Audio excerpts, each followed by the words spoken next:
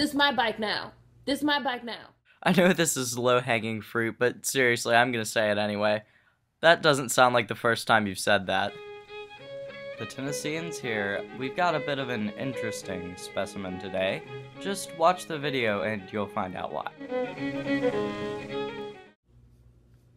Hey guys, it's me, Saran, back with another video.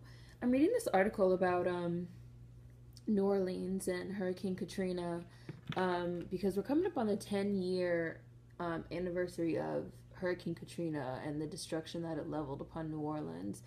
And I just really had to make this video. You really didn't. In this article by the Daily Beast, which I will link in the description box for you guys. It's a long read, but it's a really good read. It's totally worth it. And all I can think as I'm reading is like, gentrification is colonialism. Actually, it's most definitely not, but I'll explain that later once you try to explain why it is. I'm gonna read you guys the definition for colonialism. Colonialism, the policy or practice of acquiring full or partial political control. Gentrification is just making neighborhoods nicer. How does that have to do with political control? Over another country, occupying it with settlers and exploiting it economically. While I see where you're going with the whole economic exploitation, your point really falls apart because neighborhoods are not countries. We're not moving people in order to take over. It's really just making existing neighborhoods nicer. I would understand it if there were white neighborhoods that acted as mother countries and then they sent little envoys full of white people to different black neighborhoods to forcibly take over the land and then subject its citizens to terrible laws, but that's not what happens. And according to Wikipedia, colonialism is the establishment, exploitation, maintenance, acquisition, and expansion of colony in one territory by a political power from another territory. Excellent Wikipedia skills, I must say. So you said from one territory to another territory. So not people living in a neighborhood and adding certain businesses to that neighborhood and nicer houses to that neighborhood that make the neighborhood nicer. If they live there and that is their home and they're not sent from some other place, then it is not colonialism. It is a set of unequal relationships between the colonial power and the colony. What you've just defined requires two entities, a superior entity and an entity that's being acted upon, instead of just one entity, the neighborhood. This displacement of black people by white people it's quite legal, and it happens all the time, and it's happening right now currently in a lot of major American majority black cities. Memphis is a great example of a majority black city, and we can't have people where we have majority black cities being afraid of white people. It's just like people were afraid of black people moving into their neighborhoods in the 50s and 60s, except the other way around. It's the exact same sentiment. Oh no, we don't want white people moving into our neighborhoods. What's the problem with that anyway? Unless, of course, you're a xenophobe or a racist. Which she is, as we'll soon find out. So, the biggest issue with her argument is that she confuses gentrifying with racism. Basically, gentrifying may exclude poor people, but it doesn't exclude black people or include white people. White people can be poor, black people can be rich. You see this influx of white people that come in. They come in and take advantage of the low rent. They come in to take advantage of the area. They come in and take advantage of the people that live there, the black and brown bodies. No! Why is she equating black people with poor people? That is extremely racist. Have any agency because of institutionalized racism in this country.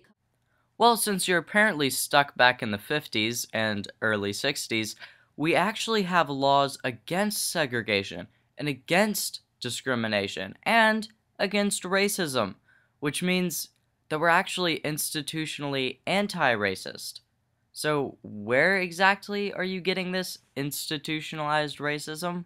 Probably from that nose ring of hers. That's how humans change around logic to be nonsensical, right? They come in, they say, this is mine now. They raise the rent, they kick us out, they displace us. That is colonization. Nobody's kicking anybody out in this situation, and who sets the rent prices? That's right, people who own the property. Gentrification is colonization. It's violence. Do you even know what violence is? No. This is violence.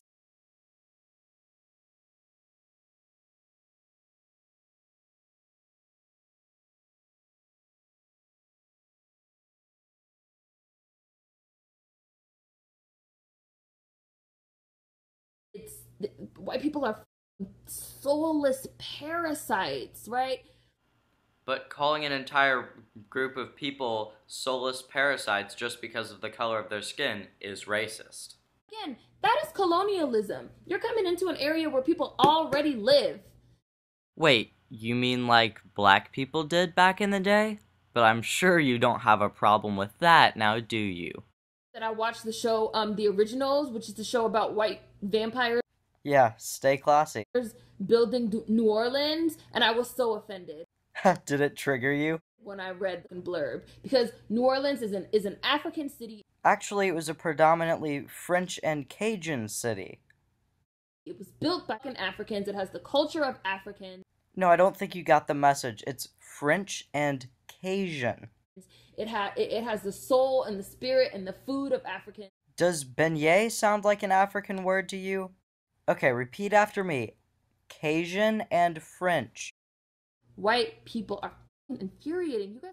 Okay, this person is quite clearly a racist, and there's no denying that anymore. Let's move on.